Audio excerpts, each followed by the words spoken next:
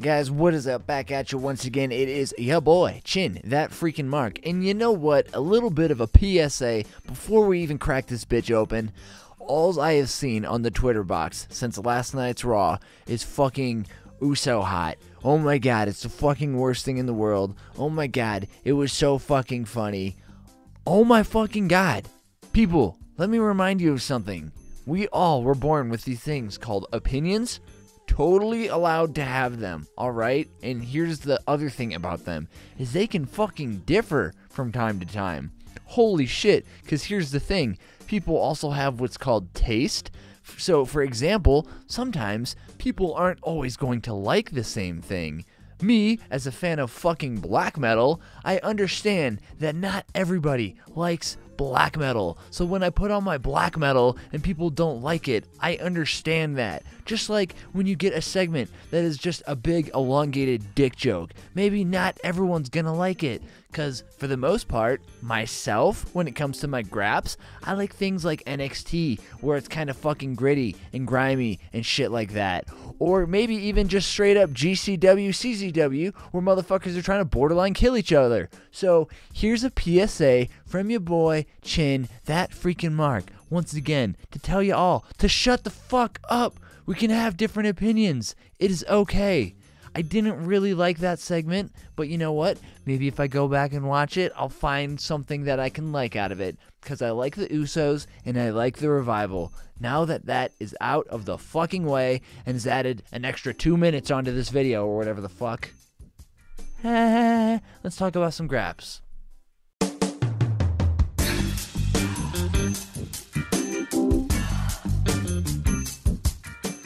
So, opening up this here episode of SmackDown Live, we have AJ Styles, a Raw superstar, reminding us of the whole wild card rule that has been installed now, which is just ridiculous in my opinion, but whatever. In my opinion, whatever.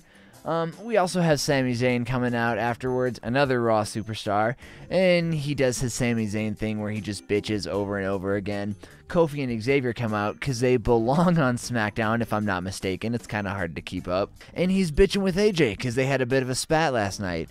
And Sami's just like, I know you're not about to just give him a title shot because that would be foolish, right? And everyone's just like, guys, do you smell something right now? Because Sami Zayn, if I'm not mistaken, you got thrown in some trash last night, and boy, you smelled like shit. The crowd was even telling him to take a shower. It was kind of funny. This segment ends, though, with Kofi being like, I don't give a fuck. I'll challenge anyone. Whoever between the two of you wants a shot, give it to me. I'll take it. And then we come back from a commercial break to find out that Shane has turned that bitch into a triple threat.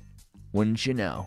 Next up, we have a match that I was seriously looking forward to, Mustafa Ali versus Andrade Cien Almas, and it was kind of cool because before the match even started, we had like this video promo of Mustafa Ali using like a street light in an analogy for just like chasing the title and shit. It was good because I always like things where we take it away from the ring and just switch it up a little bit. But what I didn't like was when Andrade Cien Almas and Zelina Vega come out, start doing their whole normal thing, right? Zelina's cutting a promo, passes it over to Andrade, and then guess what happens from out of the fuck nowhere?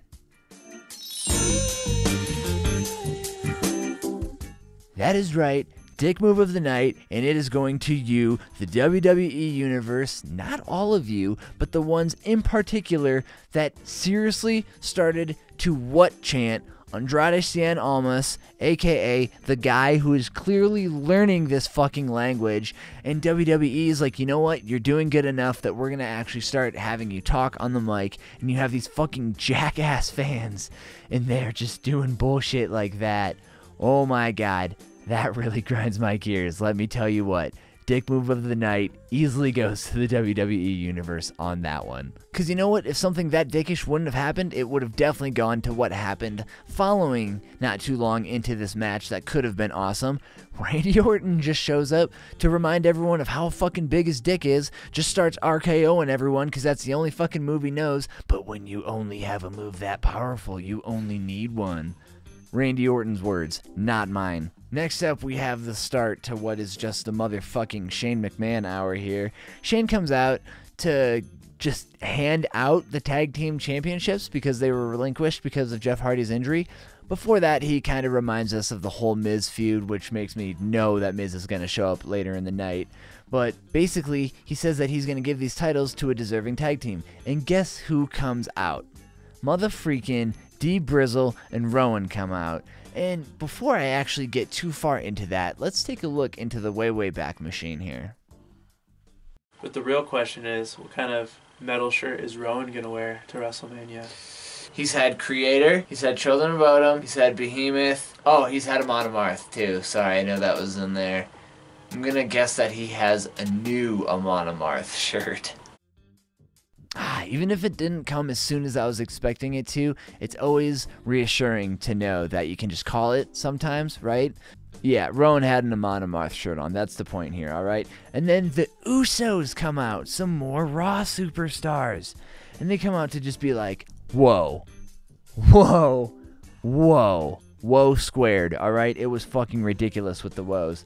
And then Shane retorts with, whoa. He's like, yeah, these guys deserve it, so I'm just gonna give it to them. And then the Usos pull out probably the line of the night, being like, whoa, you just gonna give these titles to motherfucking SpongeBob and Patrick? To Ren and Stimpy? To Beavis and Butthead? Yeah, that got some lulls. You definitely started off with the best one there. They definitely look like SpongeBob and Patrick just chilling there. Led into a match. Yeah, again, we're having ourselves this here match. In mid-match, we have a super awesome dick tease of just the Usos getting the belts. It was one hell of a super kick party going into an Uso splash onto Rowan, but you could kind of tell that Rowan was just going to throw his ass up, and that's exactly what happened. I definitely liked the match. It was definitely probably the best match of the night. And regardless of how many super kicks were delivered, because holy shit, there was a ton of them, it only took one iron claw from Rowan for them to get the titles. And I can't complain about it at all because the match, again, was fan-fucking-tastic. So who gives a shit if the team you wanted to win didn't win, because we still got ourselves a decent wrestling match. And let's not just always be wrestling fans who fucking bitch about everything.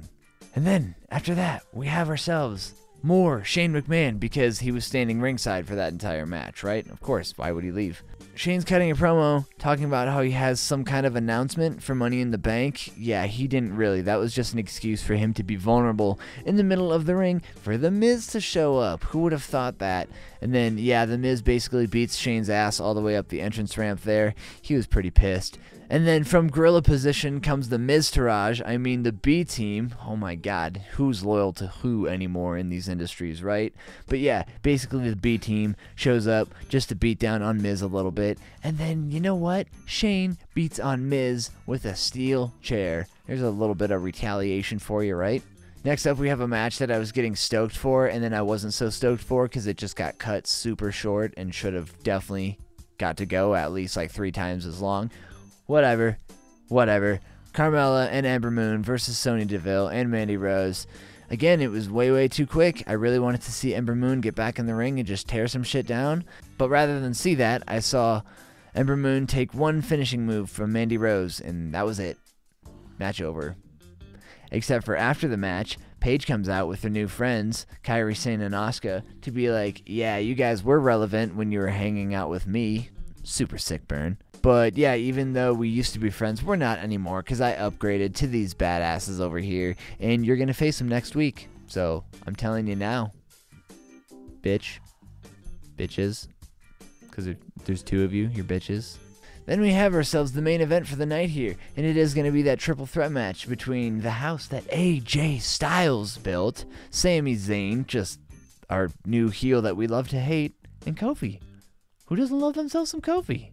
Kofi Kingston definitely does a good job of just taking it to these dudes throughout the match. We get ourselves some take a shower chants still aimed towards Sami Zayn there. We got kind of a double SOS in the middle of the match. Kofi kind of came up on AJ, who was trying to do something on Sami, and was just like, Kapooyah, not today, bitch. Kevin Owens comes out to just basically take out Xavier Woods and tease Sami Zayn getting the roll-up win because, you know, Sami Zayn and Kevin Owens have their on-again, off-again relationship there.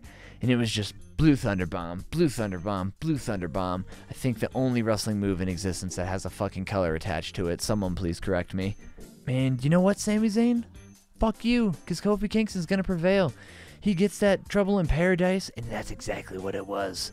For Sami Zayn, at least. Yeah, it was trouble because his ass lost.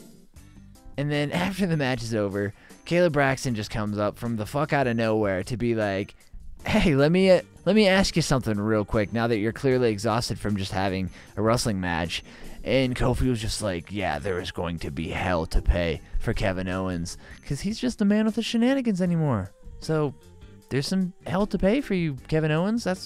I heard that from Kofi Kingston, so I take his word for it.